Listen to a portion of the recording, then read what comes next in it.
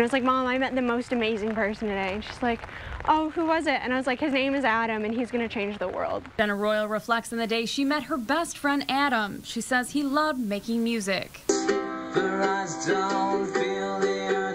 She describes him as an exuberant teenager with an old soul. Jenna says from the very beginning she was captivated not only by his talents, people are talking about it all over, but by Adam's passionate dreams for the future. An excellent student, she says Adam planned to test out of high school and head off to Harvard. And I just thought it was the coolest thing ever.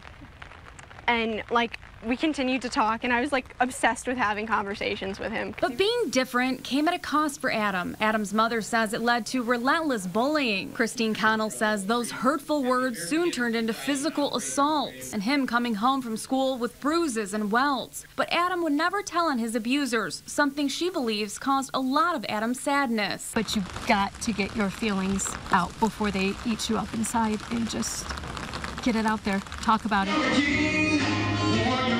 But instead, he channeled his energy into getting straight A's, learning music, and acting in theater. Unfortunately, she says, those diversions did not prevent Adam from spiraling into a deeper depression. In October of 2015, a day that began like any other, as she was waking Adam up for school, she found him hanging inside of his closet. But he ended his precious, perfect life, and he was the most amazing boy ever. Christine says she knew Adam was hurting and even tried to get him help, but she never thought something like this would happen. Adam told me one time if I made him talk to a counselor, he would kill himself. So I did it, because I thought, okay, well, this is the way I'm going to save him. After Adam's death, Christine and Jenna formed a special bond. Christine and Jenna's mom, Joy, even became best friends. The families worked through their immense pain and grief together, and now they're fighting back against suicide.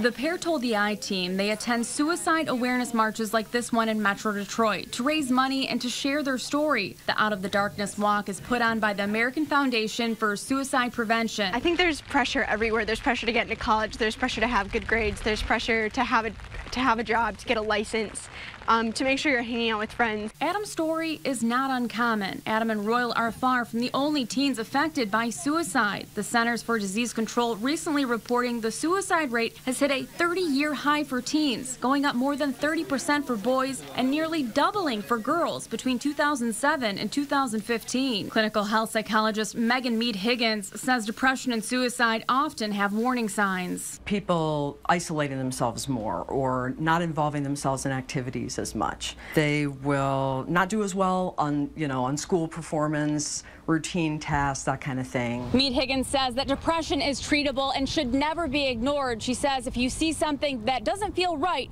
make sure you get help. And that's something Christine wishes she would have understood better before it was too late. Life is precious, and you only get one, and it's short. So live it to the fullest, and that's what Adam would do. With this I-Team report, Rachel McCrary, WNEM TV5.